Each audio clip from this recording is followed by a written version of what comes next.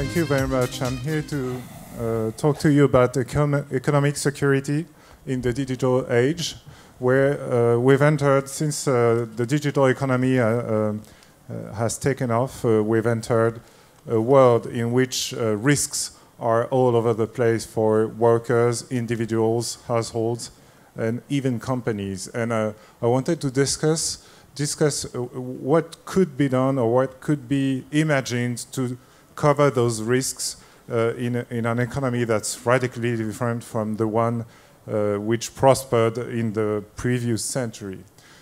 Hence the picture of Roosevelt, who basically created the welfare state for a mass production economy. And since we're not in that economy anymore, we need maybe to reinvent the welfare state to take care of the risks to which people are exposed. So currently we're seeing something quite frightening, which is the disappearance of the middle class.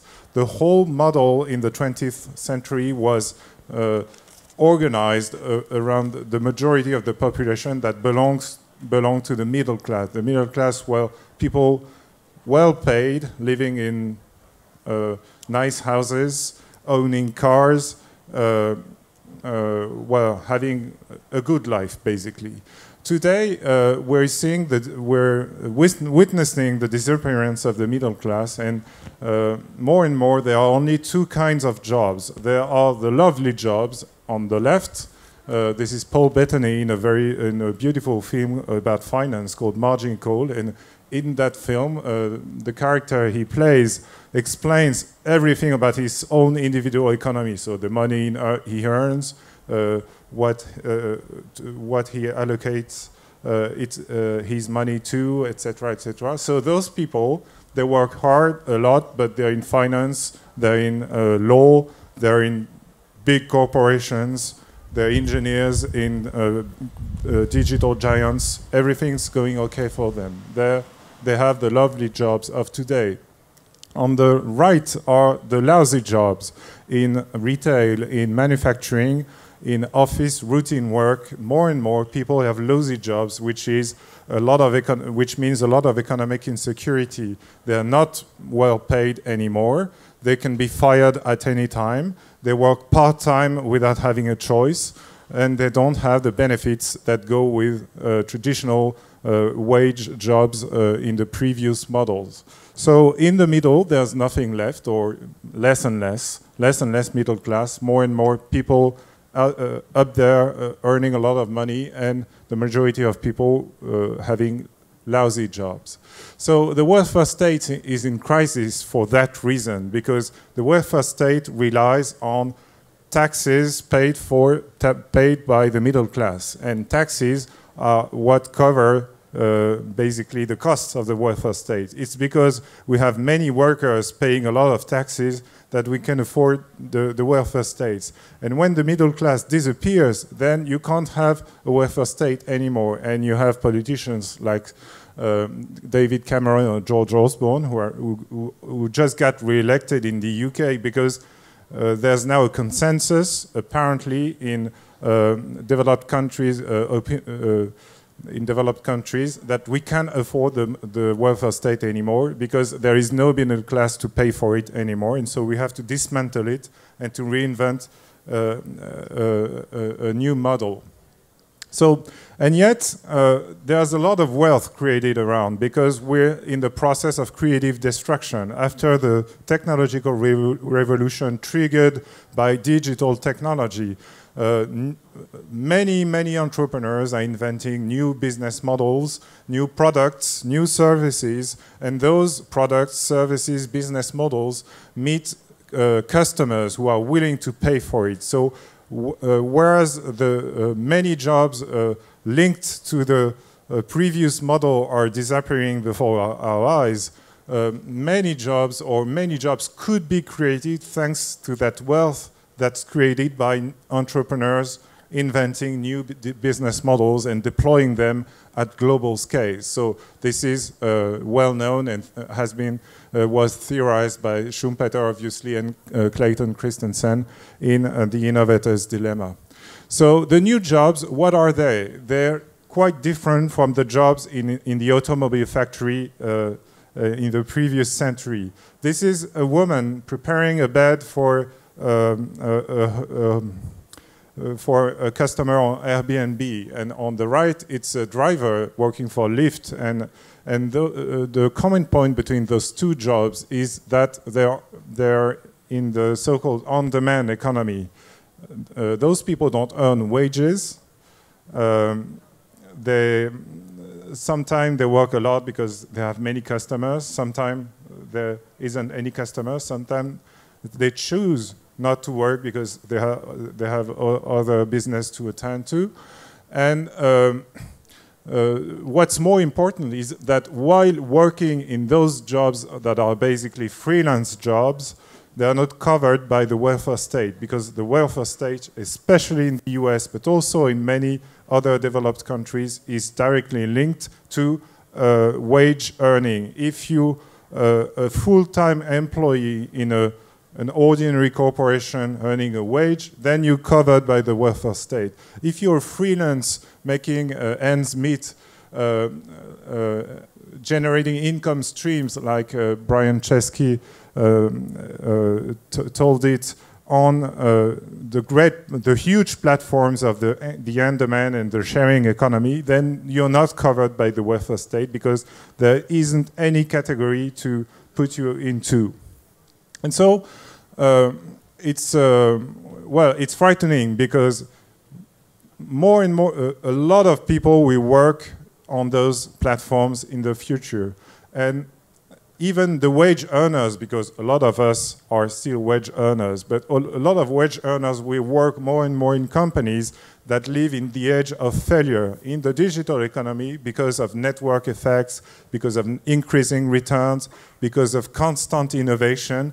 Companies live and die in quite shorter time span than before. You can't expect when you join a company in the digital age that it will live forever. You may have an employer and all the security that goes with that, and suddenly, in a few months, in a few years, your employer will go bankrupt and you'll be without a job. So the age of unicorns, a company rising up to $1 billion valuation, it's also the age of failure, because most of us work for startups who won't find their market, who won't find their business models, and most of us work for old corporations who will disappear, like Kodak, like Alcatel recently, because they can't live in that age where you have to innovate constantly. So there are many risks, both on the platforms of the on-demand economy and in traditional corporations, because those corporations are not immortal. So what welfare state could we invent to cover those risks? Some are traditional risks, like getting sick or getting old without being able to work anymore. So those risks, we know how to cope with them. Some countries are more advanced, like European countries. So some countries only joined the club of having a mandatory social insurance for covering healthcare, like the US. But basically, we know those risks and we know how to cover them. But there are also new risks that are getting critical in the digital economy, because the digital economy changes so many things that suddenly risks that were non-critical in the previous model become critical. One of them is housing. In the digital economy, where value is created not around factories out there in the country or in the suburbs, but around dense metropolitan innovation clusters like San Francisco, like Paris, like London, or like other great cities, suddenly everybody has to live in those cities, both the entrepreneurs that are creating companies in the cities and the engineers that are joining these companies, but also all the people who work around those well-paid elite of the digital economies, and operating services, driving cars, selling stuff in stores, etc. So, and even civil servants have to be there because it's where everybody is located. So you can't operate a public service if you're not in the cities. And in the cities, the problem is there's not much space. And you can see that what happens when a city converts completely to the digital economy, suddenly real estate prices go to the roof and people can't afford a house anymore. And the reason why, one of the major reasons why the digital economy fails to create jobs for less educated people is because it's not because we have no imagination about what jobs should be created. It's because those people can't afford a house where we need them to be. So covering that new risk, it takes a radical effort of imagination. What social insurance, what welfare state could we invent to cover people against the major risks of not being able to afford a house where there are jobs for them to be done. So another major risk is mass intermittent unemployment. As we don't work full-time for a whole career for the same employers, as we both turn to being an entrepreneur, being a freelancer, or being a wage earner but in a company that will go bankrupt in a few months, then suddenly there are more and more periods where we are in between two jobs, or we are accumulating different jobs, or we are both working on something that's boring but rewarding economically, and something that is inspiring, like creating arts or helping others. And so in that economy where intermittent employment becomes not the exception but the norm, we have to adapt radically our welfare state to covering people beyond one particular job. We have to cover them as they have 2 jobs or 3 jobs simultaneously, or we have to cover them as the term for from wage earners to entrepreneurs to freelance to unemployed to wage earners again, and so on and so on. So this is Sarah Horowitz. She's there and she'll be with us in the panel. And I didn't know that we'd met just right after. And she founded in the US the Freelancers Union with a very powerful message. This is, in the previous model, freelancers were shameful. They were the frightening exception for all of us wage earners. And they were so marginal that nothing was, no institution existed to cover them against the major risks they encountered on the market. But suddenly, in the digital economy, you can be proud of being a freelance. You can affirm that you're not a freelance because you're a victim, you didn't find a wage job, but you're freelance because you prefer to work without a boss, to choose your own clients, to alternate between periods where you work a lot, a period where you take care of your child, or you create arts or other things. And the Freelancers Union, but she'll tell more about that, was created to help freelancers to empower them in the economy and to deploy for them what looks like a very small welfare state, but more adapted to the needs of the workers in the digital economy, especially when it comes to finding a house or being taken care of when you're sick. So one of the major accomplishments of this union is to have they created a healthcare insurance for their members, and even centers where you can go to be cured when you're ill.